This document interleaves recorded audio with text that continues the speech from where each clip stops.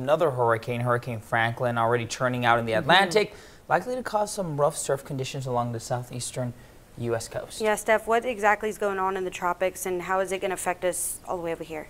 Yeah, there is a lot going on, which is typical for this time of the year. We're approaching the peak of hurricane season, which for the Atlantic basin, including the Atlantic, the Caribbean Sea, and the Gulf of Mexico, that tends to be September 10th. So let's start out with some areas of interest that are way out into the Atlantic. There's this cluster of thunderstorms in the central Atlantic has a low chance of formation over the next 7 days. Another wave coming off the coast of Africa that has a moderate chance of development, but again, this is 2,000–3,000 miles away, and it looks like it would already be moving on a northwesterly track if it were to continue developing. So not a problem for us. Our attention goes to the two hurricanes brewing in the Atlantic. Hurricane Franklin, now a Category 4 monster that's going to make a very close pass to Bermuda. They're under tropical storm watches there as the storm kind of circles around them. Bermuda's right here, by the way. And our attention on what is now Hurricane Idalia, named at the advisory at 4 a.m. this morning.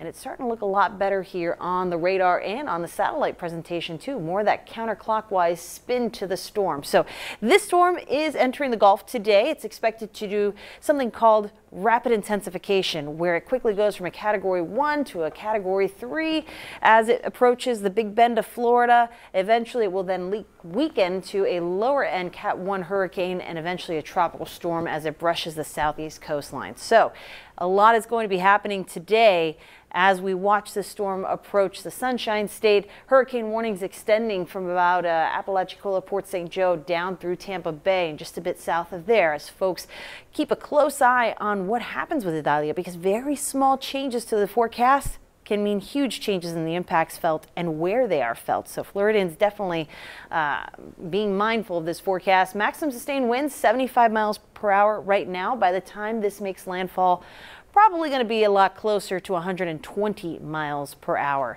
So how does that impact us? Well, you have to think of the Gulf of Mexico like a pool. When you have some kids doing cannonballs in the deep end, if you're sitting on the steps there in the shallow end, you're still going to feel that wave in the pool. So for us here, we'll still have local impacts like a high rip current risk today into tomorrow. Swells and high tides, especially kind of timing up with that full moon we have going into Wednesday and eventually Thursday.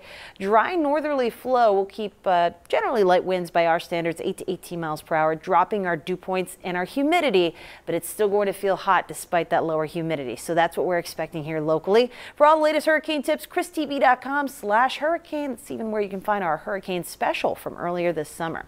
Conditions now feeling warm, 77 in Beeville, 82 in Corpus Christi, 85 at Naval Air Station Corpus Christi, and that humidity is packing on strong. But this afternoon we have no heat alerts on deck. We're going to stay below those heat advisory thresholds today, but still feeling hot. 100 in Corpus Christi by 9 a.m. By 2 p.m. feeling like 110, but it won't last for 2 hours or longer. So we're on the better end of that. We could also see a few stray showers making their way through our forecast, say by the afternoon hours, the heat of the day, just creating a few little pop-up showers, maybe a rumble of thunder, but we're generally heading in a drier direction as we make our way through this week and approaching the Labor Day Monday holiday. By then, our highs will top out in the middle 90s.